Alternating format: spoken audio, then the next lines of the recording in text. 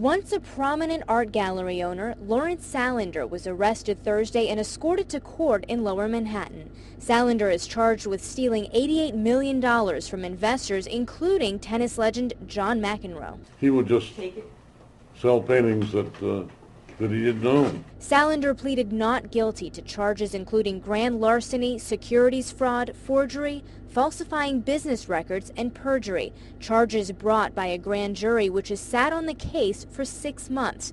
The scheme McEnroe found himself a victim of involved the Arshile Gorky painting seen here. Salander allegedly offered McEnroe a chance to jointly buy these paintings, splitting the cost 50-50 with his gallery, but he simultaneously offered the same deal to another investor. Never put your own money in the show! Sound familiar?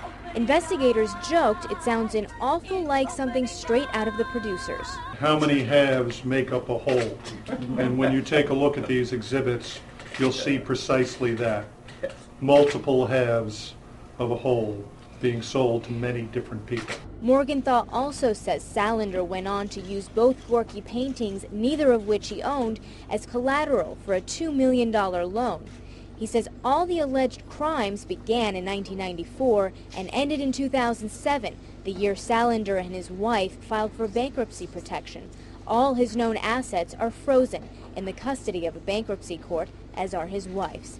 His lawyer, Charles Ross, said he knew the investigation was taking place for some time and was prepared. Now his client is trying to raise the $1 million bail set by the judge in the case. There are people that care for him, and we're hopeful that other family members or friends will help him in his time of need. Salander also represented the estate of actor Robert De Niro's father, who is an artist, but investigators say that is not part of the 100-count indictment handed down Thursday. Still, the grand jury in this case elected just this week to stay on the case for another 6 months. In Manhattan, Lily Jamali, New York 1.